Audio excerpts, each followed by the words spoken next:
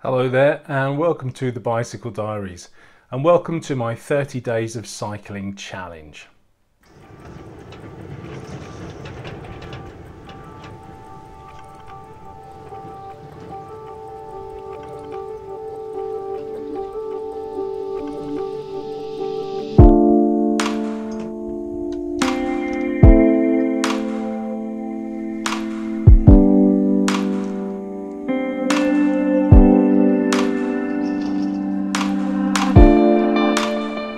So here we are, it's very early days of this challenge at the moment. Today is only day 3, and if you were watching last week's vlogs you'll know that I went out on Monday and I did a 25-kilometre route through a fairly busy town. So I left home and I went out to a place called Havant, went through a place called Denvilles and then up to Rowlands Castle, and once I got to Rowlands Castle I was out in the country again, so it wasn't quite as bad. But I won't be doing that route again because it just was so busy. There were so many delays just slowing me down and not letting me get into the ride. There was traffic lights, there was traffic, there was pedestrians crossing roads, there was a railway crossing at one point that slowed me down. So I can't imagine what on earth possessed me to use that route. The only thing that I can think of was that it was one of my favourite routes a few years ago, but since riding it,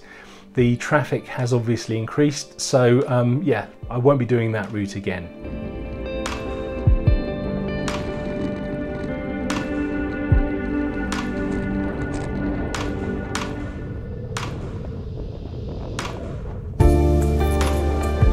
And then yesterday I thought I would go out and ride actually on the road again, but as soon as I got the bike out of the garage it started pouring down with rain, and it wasn't just a passing shower, it was an absolute torrent of rain. So I quickly put the bike back in the garage and turned to my turbo trainer and Zwift.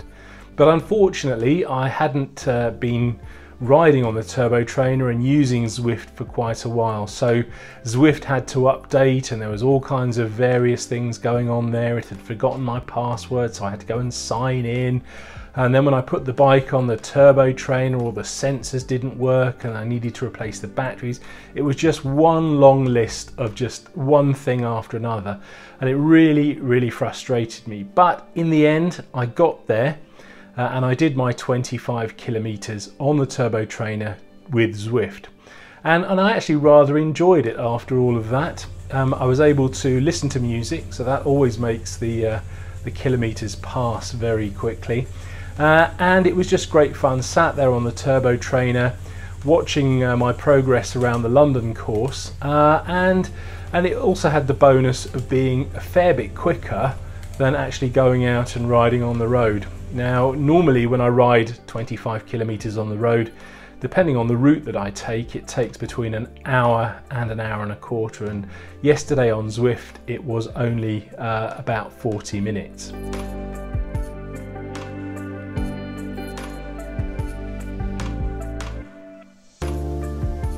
And then today I finally did manage to get out on the road. I rode my Cannondale on the Edneys Lane course, and okay, the Edneys Lane course is only 24.4 kilometers and obviously 0.7 of a kilometer shorter than my 25 limit, but it does have a couple of fairly biggish climbs in there, so they kind of compensate, so I'm not going to worry too much about that. And I think from now on this is going to be my go-to ride for this 25 kilometer route. It's really nice, it's in the country, it's quite testing, there's some uphills, there's some downhills, there's some flats, there's some very fast sections, and it's just one of my favourite routes at the moment. So normally I would do that 25 kilometers in an hour. I would absolutely gun it and try and do it as fast as I possibly could, but this morning I just thought I would set a benchmark time and just ride around and not push myself too much, and I got home with a time of 1 hour and 7 minutes, so a fairly respectable time without even pushing it. So that's my benchmark time from now on.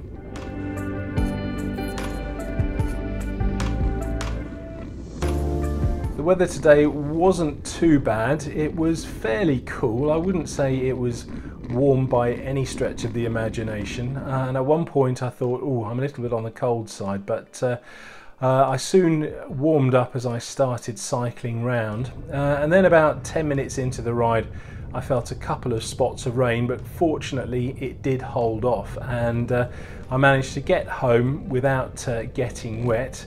And luckily for me, within about 10 minutes of getting in, the heavens opened and it just started pouring down with rain again. But by that time I just didn't care. I was home, I'd finished my ride, and I was just about to settle down for a nice cup of tea.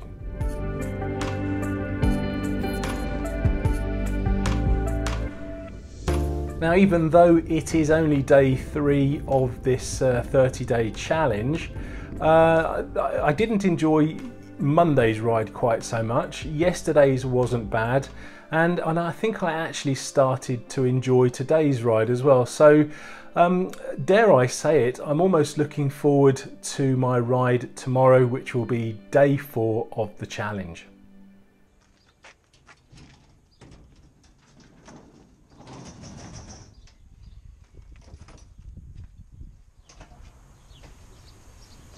Day 4, and I'm out on the Cannondale again doing the Edney's Lane run. Today's the first day of the challenge that I've not been too worried about the weather. Although there's a bit of grey cloud in the sky, I'm fairly confident that it's not going to rain, so fingers crossed I'll get back home and be nice and dry.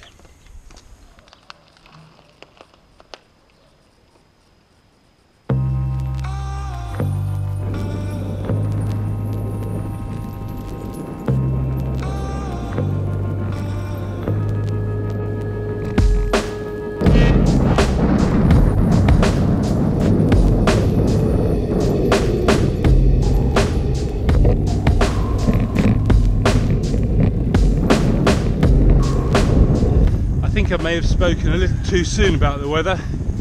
Although I don't think it's going to rain, there's a really strong headwind. It's going to make things interesting.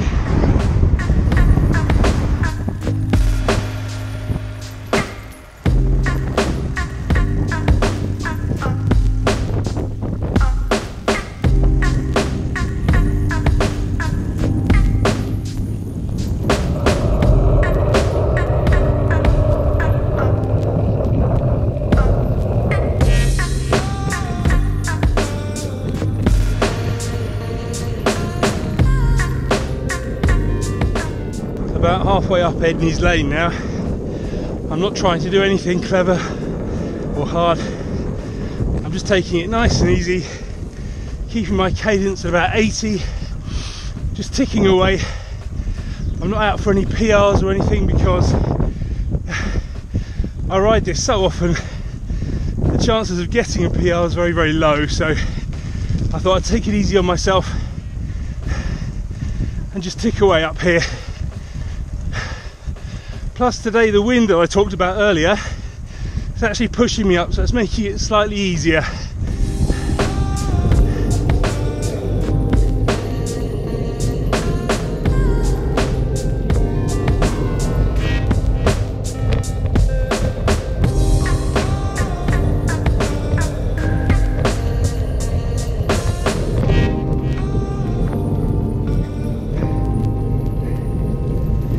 So that's the top of Edney's Lane done.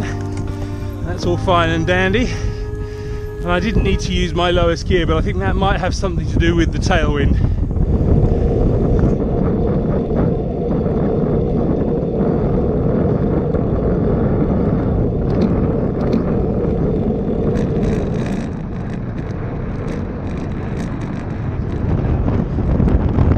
Nice little downhill stretch now. Chance for me to catch my breath.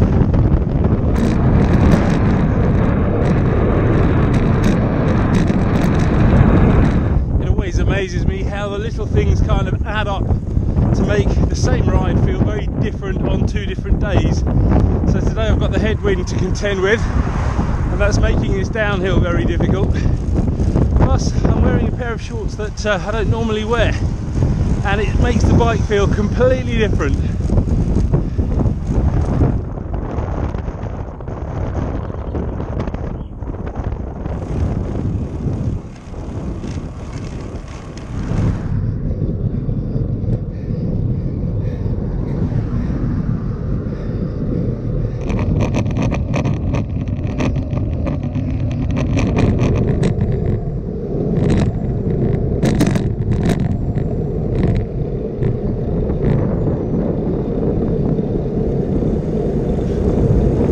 That's today's ride pretty much over and done with. I'm within the last 700 meters or so, and I've got a time of 1 hour 4 minutes, so it's a bit faster than yesterday. One of the good things about riding the same route day after day is that you can kind of compare like for like. So same route, same bike, same person, and if you do it faster, then you've either got fitter or the weather conditions have had an effect. So yeah,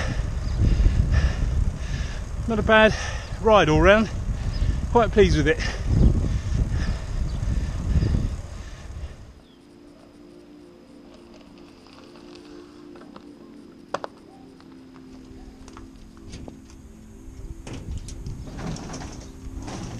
Ride number 4 done and dusted, and I'm fairly pleased with that.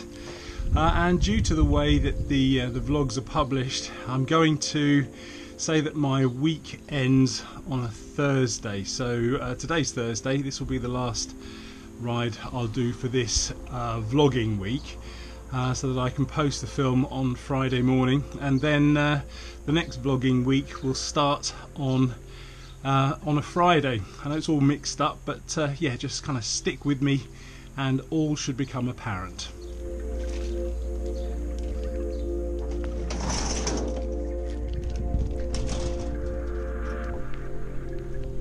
Now that I'm home, showered and relaxed, I suppose the burning question is, do I feel any benefits from these rides? Well, to be honest, I think it's a little bit early to answer that question. After all, I've only done 4 days of cycling. To begin with, I would say that my fitness level was probably on a rating scale of 1 to 10 at about a 4 or a 5, so I wasn't desperately unfit to begin with. And this week has probably increased it maybe to a definite 5. The other empirical measurement that I can do is my weight. Now, I stood on the scales just after I got home, and it appears that I've lost about 1.5 kilos from the beginning of the week, but this could obviously be due to many factors. Now, yes, I could have lost some weight, and that's because I have been eating healthily. But it could equally just be down to the fact that I didn't drink anything on my ride and I sweated out 1.5 kilos of fluid. So it's a little bit early to tell at the moment. On a subjective level, do I feel any different about my cycling? Well, I think maybe I do. I am starting to look forward to these rides every morning, whereas before they were a little bit intimidating, thinking, oh, I've got to get up and do this ride. And now yeah, I'm actually sort of thinking, oh, where can I go today? So I think there is a bit of an improvement there, although having said that, I do still struggle to actually just get out of the front door. Once I'm on the bike, I really enjoy the rides.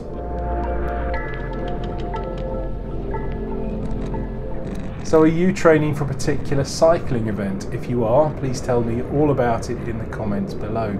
If you found this film useful, please like and share. And if you'd like to get the most out of your cycling, please consider subscribing for my regular weekly uploads. Thanks for watching.